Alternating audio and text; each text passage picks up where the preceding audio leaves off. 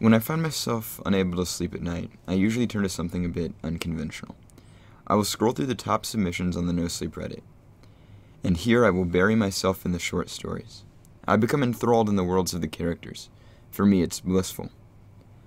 As a kid, I did my best to track down any scary story collections I could find. I would read these stories and try to retell them to the classmates at school strictly for memorization. I was never a great storyteller, and I likely butchered these stories. However, I built friendships as we all brought our stories to the playground and exchanged them in the hope of scaring our friends. This is a large part of why I seek these stories now. They take me back. One of the first stories to both hurl me back in time and craft a beautifully dark world was Borrasca. It was a masterfully written, lengthy tale originally posted in July of 2015 to the No Sleep Reddit. Each section of the 4-part story would go on to be awarded Reddit Gold, and the author C.K. Walker won Scariest Story of 2015. All this praise was warranted. Upon discovering the story in my sophomore year of high school, I had to share it with as many people as would listen. This resulted in me being repeatedly exposed to the many plot points and emotional rides in the twisting tale. I absolutely adored the story and its initial 4 installments. Borrasca's first part hooked me in right away.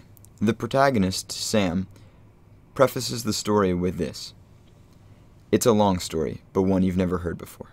This story is about a place that dwells on the mountain, a place where bad things happen. And you may think you know about the bad things. You may decide you have it all figured out, but you don't. Because the truth is worse than monsters or men.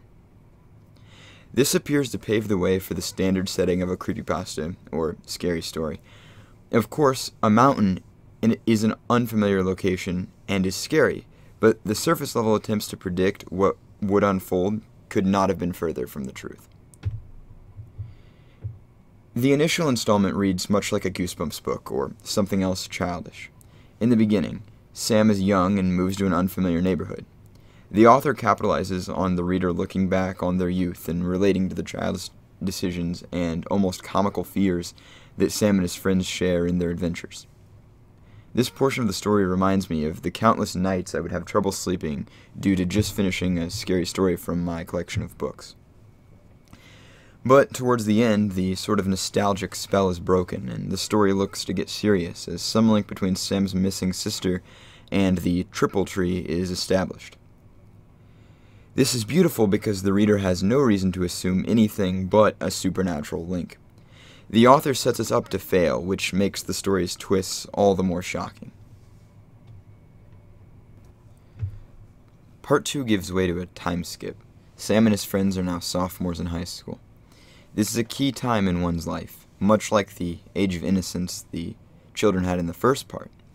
This is a time of understanding and figuring out life. This is why it works so well. Slotting yourself into the mind of a teenager, it is easy to understand why Sam still pushes so hard. He feels real pain because his sister is gone. He fights for answers even though he knows he may hit dead ends. This sort of hard-headed, try-until-you-make-it mentality makes the reader gloss over details that would later make themselves important. This is why it works so well to have the time skip. It follows the tone of the story. The monsters in the closet are gone, and now a seemingly senile old man, Mr. Prescott, talks of something far darker.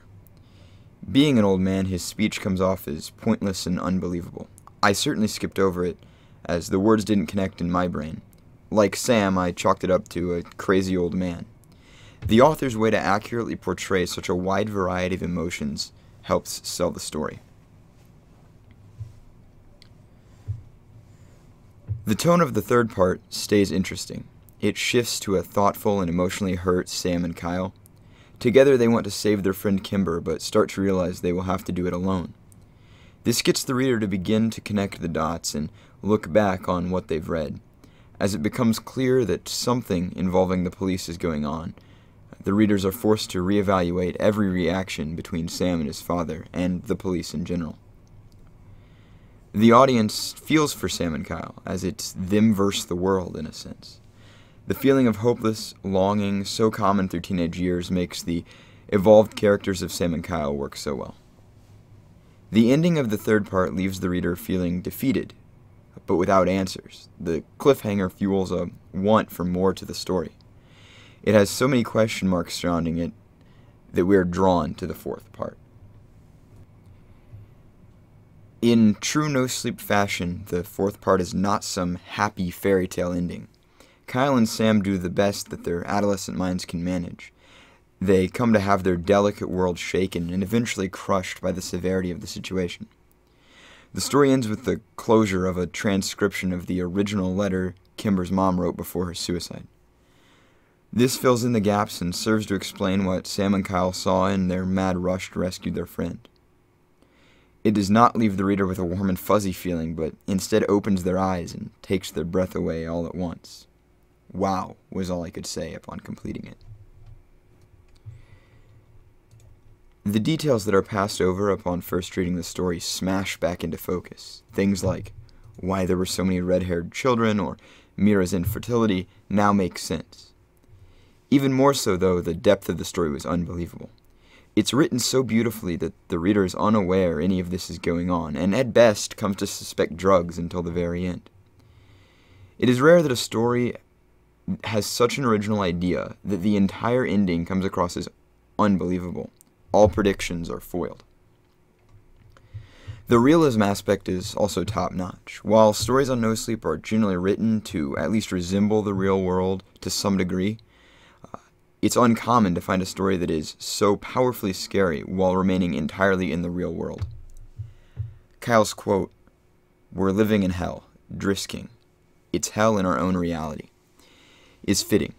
Amusingly, many stories try to create a hellish atmosphere, and some even visit the realm of hell, but this story reminds us that the scariest places are right where we live. Borrasca serves as a tale of growth and understanding, and shows us the fears of the real world. This is why it so resonated with me. As Sam began, we may think we have it all figured out, but we never do. As a soon-to-be freshman in college, this is more true now than ever.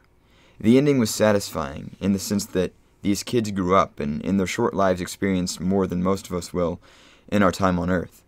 They sure as hell didn't have it all figured out, and they knew the truth was scary, but they pushed through it and gave it their all. Borrasca was no Disney story, but it was a masterpiece in its own right, with a depressingly dark lesson to be learned. The scariest parts of life are just out of our view or just behind our backs.